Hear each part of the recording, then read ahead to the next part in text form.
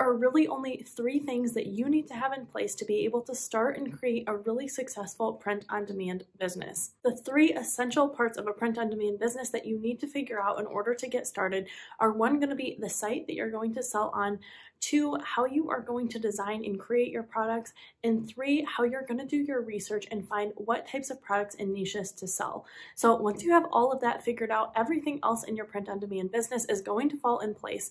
So in today's video, I'm going to share with you the exact steps you need to take and what you need to do to actually create this business, how you can get started on print-on-demand sites, which ones to get started on, what type of research suite you should be looking for, and how to do research and find products, as well as how to create designs that sell really well. If you are thinking about starting a print-on-demand business or have one but it's not getting any traction, this is the video for you. In this video, I'm going to share with you everything you need to know to get started, as well as all of the resources you are going to need on this journey to help you build a print-on-demand business all the way from the ground up, from scratch. Let's get started. Print-on-demand is one of the best side businesses you can start because of how passive it is. You are doing work up front, but then those items are going to continue to sell year after year. So what is print on demand? Print on demand is essentially you create the designs and listings for products. A lot of times these are going to be things like sweatshirts and t-shirts, totes, all of those things that you think of that could have different sayings and designs on them. So you are creating that initial product, the design, but unlike with traditional manufacturing, you are not creating the product, you're not shipping it, you're not printing it. None of that work is on you to do. You are just creating the listing, and then the site or the manufacturing partner that you are associated with is going to do all of that work for you so that you can just be creating designs and new listings, and then they are doing all that other work. So it makes it so you can really scale your income. If you were doing all of the manufacturing yourself for products, you would be limited to how many things you could actually create in one day. So if your store really blew up and you were getting 50 orders a day, you might not even be able to produce that many. However, on print on demand, you could create thousands and thousands of listings. So even on one day, if you did get an order of 500 shirts, the manufacturing partner, they're going to take care of all of that for you, so you can just sit back and create more listings. That's why I think it's a really great business model that a lot of people should start if they haven't already. It takes relatively little time to get started and just a little bit of time to maintain every day or every week if you want this to be a big success. So it's a great option for if you are looking for a business to start. The first thing you're going to need to do as a new print-on-demand seller is figure out which platforms you are going to sell on. So this is my recommendation. If you really do want to take this print-on-demand thing seriously and you want to create a business more than just a hobby or a side thing that you're doing, you need to be prioritizing being on more than one site. So if I were starting again today, these are the exact sites that I'd either apply to right now or I would get started on. The first one is going to be Amazon Merch on Demand. Amazon is a huge e-commerce platform, and because of that, they have so much traffic to drive to their site to be able to help you make sales. They are by far my biggest platform. I make the most revenue from them every single month, and they still are a great place to be. However, with Amazon, they do have an application process, and it tends to be very exclusive, so this is one of the hardest ones to get on. But if you can, it is a great place to sell. So my first thing that I would have you do is create an application for Amazon Merch, because if you get on here, you will make sales.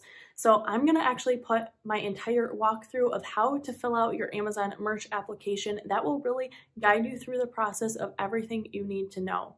But besides Amazon Merch, there are 2 other places that if I was a new seller, I would definitely get started on as well. So the second one is going to be Etsy integrated with Printify to make it completely passive. So Etsy, you can sell pretty much anything. It is not just a print-on-demand platform, but by using a print manufacturer or a production partner like a place like Printify, you are able to just create the listings on Etsy and then sync it with a place like Printify, and then they are going to do all of the work for you, everything from producing the orders, from printing the products, packaging them, shipping them. So you are just really creating those listings, getting them up on the site, and then they're doing the hard work for you. Unlike Amazon, there is no application process. So you actually, after this video, could just go ahead and start your account, sync it with Printify, and be up and selling items by the end of the day if you wanted to. Because it would get lengthy if I did explain everything right here and we have more things to get onto, I will link my complete walkthrough tutorial of getting yourself started on Etsy as a print-on-demand seller. You can make so much money here because you're really only limited by how many products you want to upload. On some of the other sites, you are limited to how many uploads you can do daily or just how many products you can have in general, but that is not the case on Etsy. So if you wanted to upload thousands of designs just this month, you could do that and make a lot of sales. Now, there are hundreds of other print-on-demand platforms, but if I was starting today, and what I would tell you guys to do if you wanted to really start from scratch, the third site that I would prioritize getting on is going to be Redbubble. This is Editing Hannah here, and I just wanted to give a quick disclaimer. I usually film my videos about a week in advance, so this portion of the video, it was filmed before that whole Redbubble bombshell was dropped about their new tier system. I am planning to have a complete update video with more of my thoughts about that situation, but for right now, I just wanted to say that I do agree with a lot of the things that I shared here still, and I think it is a great option as well. But if you're looking for more info about what I think about that situation, just stay tuned for that. So Redbubble definitely has less traffic than Etsy and Amazon, but they do have great name recognition. Lots of people are still looking for items on their site, and they make it so simple to be a seller. There is no application process, and you don't have to take care of anything like customer service or managing any of that. So really, you're just creating the designs, and then Redbubble is doing all of the hard work for you. Even though I don't make as much profit as on Amazon or Etsy, Redbubble still brings me daily sales, and I am making consistent profit from them. So they're a great place to start and another great way to diversify the different sites that you're on. So while sometimes it seems like, well, why shouldn't I just prioritize one site and do this really well, put all my attention into it, and then I'll make a lot more sales? And while sometimes that does work, I find that one of the best strategies for new print-on-demand sellers is diversifying where they are selling. Because in those first few months, a lot of times you are just making a few $100s, which on one site, that's not a lot at all. But if you can make a few $100s from several different places, that becomes a big chunk of change.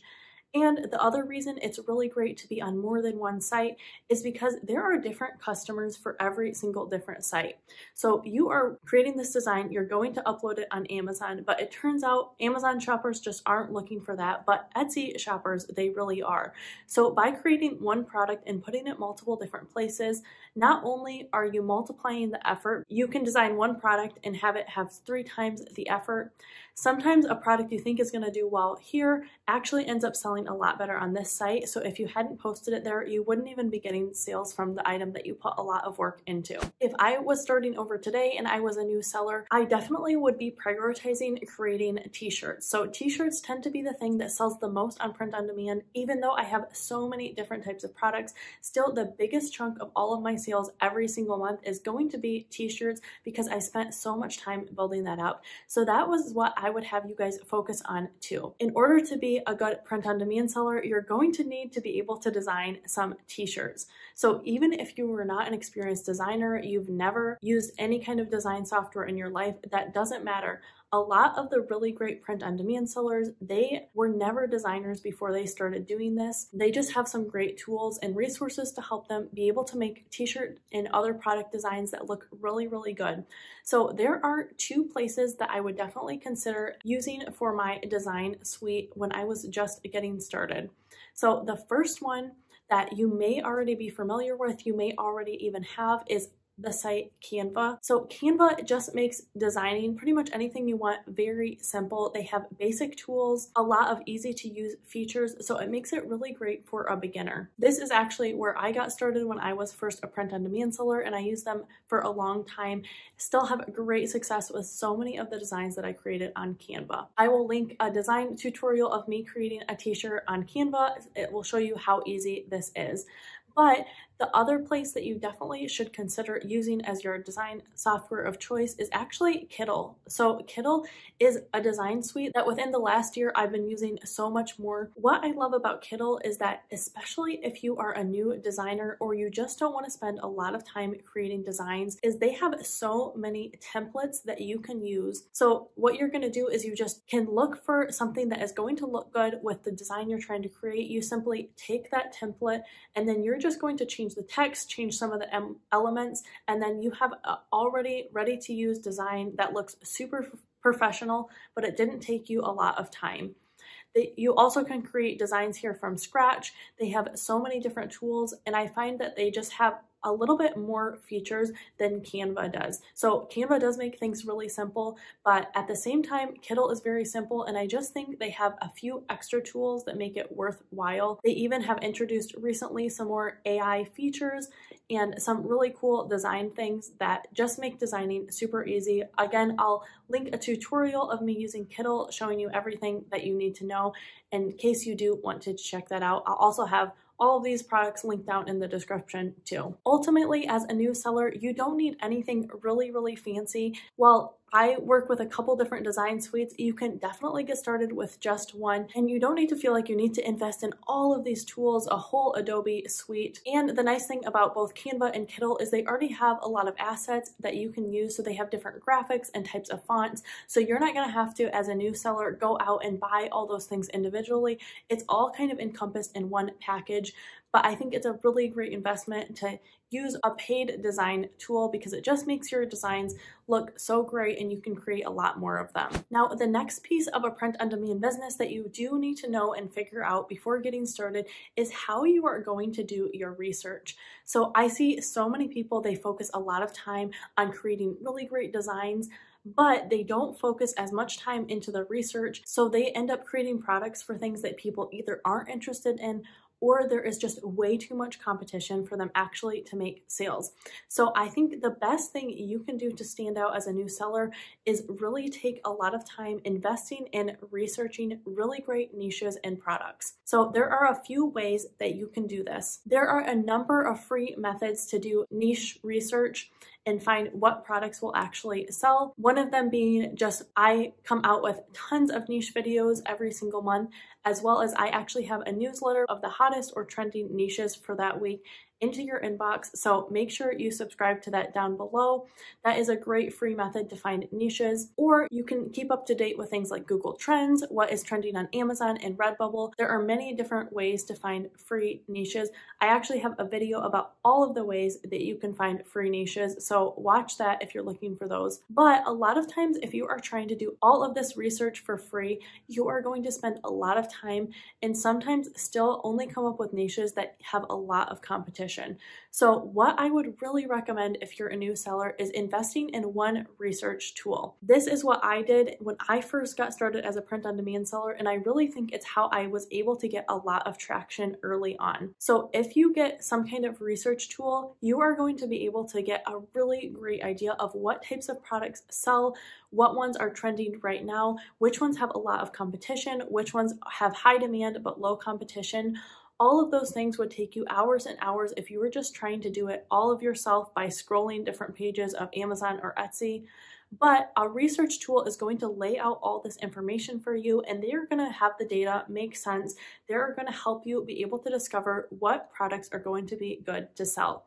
So the first niche research tool that I think is a really great one for print-on-demand sellers to have is Merch Informer. So Merch Informer is more geared towards sellers that are going to sell on Amazon merch.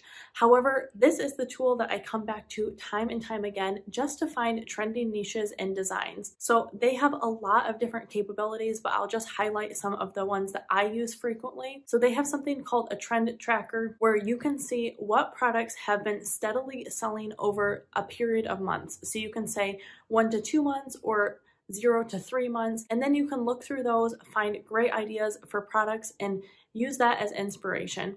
They also have another area where you can look at the movers and shakers, things that have all of the sudden just really taken off in sales this week or today. So you could see that, oh, wow, this thing must be really trending because all of the sudden, all of these types of shirts are selling well. So I want to jump on that trend and make some designs in that too. Whereas you might have not noticed this if you were just trying to monitor all of these things by yourself. And then another feature that I really love for them is they have something called a competition checker. So sometimes as a seller, I will just think of different niches. So maybe I wanted to create a design and I'm like, hey, I would like to create a design for foster moms, but I don't know, maybe that niche is too competitive. So what I would do is I'd plug it into this competition checker, and then it's gonna give me a rating from either A to F about if I should pursue this. So an A rating means that there is high demand, but a lot less competition. And then if it had a F rating, that means that it either has way too high of competition for you to stand out, or there's just no demand for this item. So it's a great thing to do because you're not going to be wasting time creating designs that definitely aren't going to get seen. And then the next research tool that is really great, especially if you are going to prioritize selling on Etsy or want to do really well on your Etsy store, is going to be Sale Samurai. Where Merch Informer, it really just prioritizes t-shirt trending designs. Sale Samurai is more of an all-encompassing SEO tool for Etsy sellers. So you can get really good ideas of new products to sell. They are going to have tons of information about what are trending t-shirts to sell, but along with that, you can research other products. So if you wanted to create a personalized candle for teachers, you could look that up and it's going to tell you whether that's a great niche to pursue. And if it is, they're going to help you figure out what keywords you should be putting in your listing, what tags you should use, how to optimize your listing, what other people are selling similar products for. So it really is an all-in-one tool that if you're an Etsy seller, you definitely should have this. This video is not sponsored by them, but I do have discount codes for both Merch Informer and Sale Samurai. I will link both of those down below in the description if you do want to check them out. Some other things you will have to learn along the way as you're getting started, but if you do have those three things in place, you are on your way to creating a really successful print-on-demand business and you have all the foundation set. So the next thing you probably should figure out how to do is write good titles and descriptions and create a good design. So I'm going to link a couple videos here on how you can do both of those things. And I will have all of the resources that I mentioned in this video linked down below in the description, as well as the videos that have tutorials to all of the different sites and tools that I mentioned here. So make sure you give those a watch so you can get started on your print-on-demand business. I wish you guys the best of luck, and I'm really excited for so many of you to become print-on-demand sellers in 2023. Thanks so much for watching, and I'll see you in my next video.